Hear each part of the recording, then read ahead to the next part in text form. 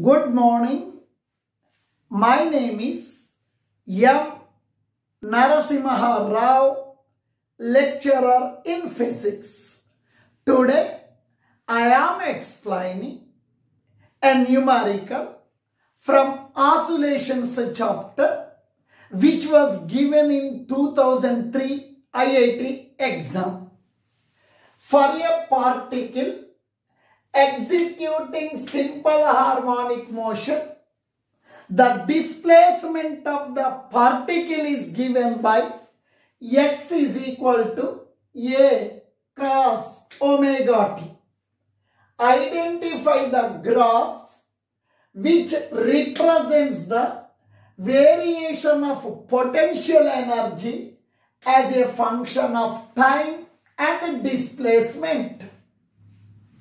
Here, there are two graphs given. These two graphs are representing potential energy versus time.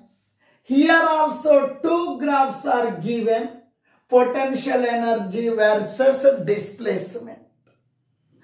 Out of these four graphs, what are the graphs representing the potential energy with respect to given condition? They have given displacement of the particle in simple harmonic motion. They told very clearly particle is executing simple harmonic motion. In simple harmonic motion, displacement of the particle is given. Displacement of the particle is given, that is x is equal to A cos omega t. X is equal to A cos omega t. Now, we need potential energy of the particle. Potential energy of the particle is half m omega square x square, where x represents the displacement, m represents the mass of the particle, omega angular frequency. Now please listen. Half m omega square, x means displacement of the particle, x means A cos omega t, x means A cos omega t, x means A cos omega t, square I am writing square, half m omega square A square cos square omega t.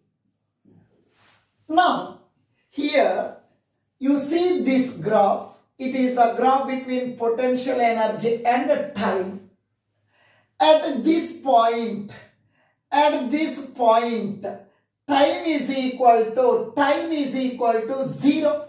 Now, if time is equal to 0 second, if time is equal to 0 second, what happens? Now we will observe. Half m omega square A square cos square omega t. Time is given as 0. That is equal to half m omega square A square. Omega into 0, 0. Cos 0. Cos 0. Cos 0 means what? 1. Cos 0 degrees is equal to 1. 0 into omega, 0. Cos 0. Cos 0 means 1. 1 square means 1. Now half m omega square A square. It is the expression for maximum potential energy. Please listen. If time is equal to 0, potential energy is maximum. Here you see this graph and this graph. If time is 0, potential energy is maximum, means this graph, first graph is representing potential energy.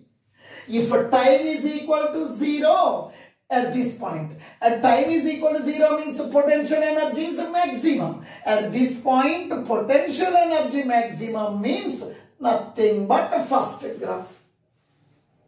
Coming to these two graphs, we know potential energy of the particle in simple harmonic motion half m omega square x square, where x represents the displacement.